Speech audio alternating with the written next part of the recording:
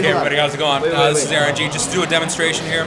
I have right here the second generation iPod Touch, which allows me to access any computer that I own that is on a house. I can fix other people's computers. I can take digital media. I have access to over 3 to 6 terabytes of digital media through my different houses using ZumoCast, TweetDeck. I can contact every single one of you guys with the touch of a button. I can update Facebook and all those other things. I have 8 different email addresses, like 4 or 5 different business accounts and stuff like that. I can handle all of my taxes, all of my everything, anything that can possibly be done. I have a compass. I can broadcast directly from this unit. I can update the space shuttle. I can send things into orbit with the use of this one device. Or I can do this. Oh, you would.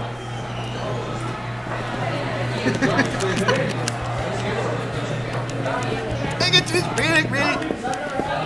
It's not fair. I'm going down. I'm going down. First.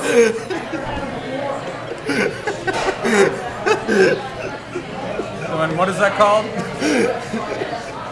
What is that called? What's the game? I don't know.